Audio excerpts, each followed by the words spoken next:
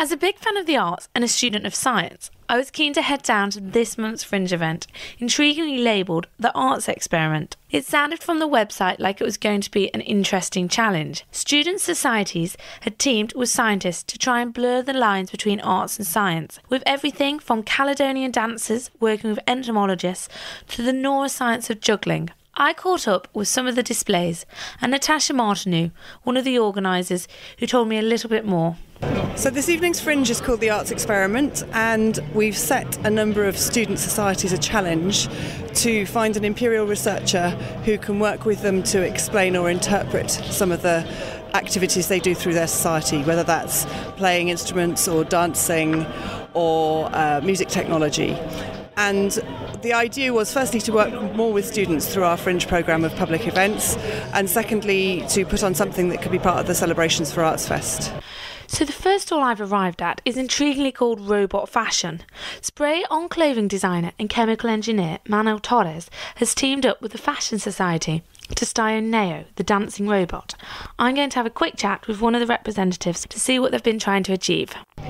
So thank you for joining me. Can you tell me from what society you're actually from today? So I'm from the Personal Robotics Lab, which is a research laboratory in the Department of Electrical Engineering.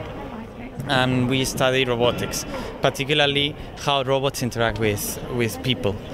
And here we have two nows, which it's a collaboration we are doing with Dr. Manuel Torres for creating dances. So one of the things that we do with these robots is to put them into hospitals with children that are ill, and the idea is that they're going to have a companion for the duration of the stay.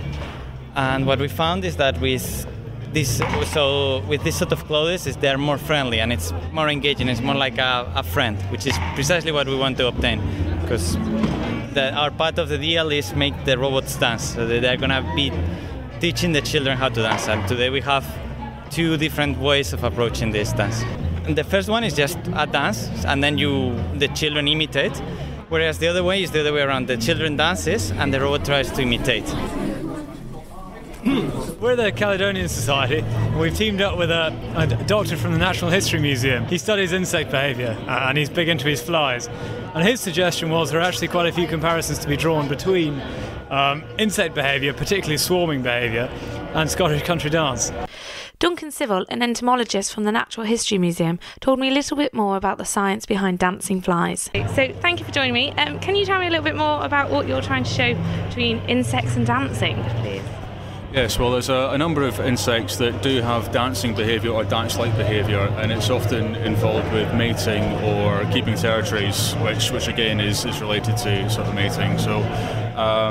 So we joined up with the Caledonian Society here and looking at the way insects interact with each other, and the way that people do as well.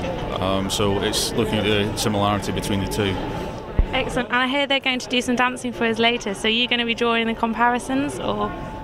Yes, well, some of the dances that we'll be doing, we've actually thought of movements that mimic what some of these flies do in the wild.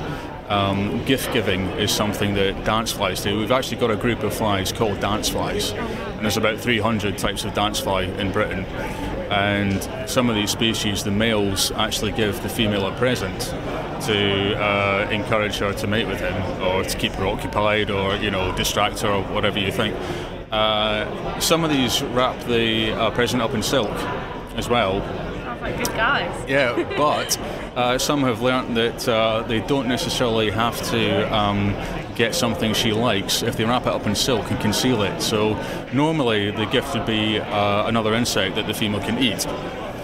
Now some of the males have figured out that they can get a twig and wrap that up in silk, and she might not find out with it, until he's done the job and gone away. So.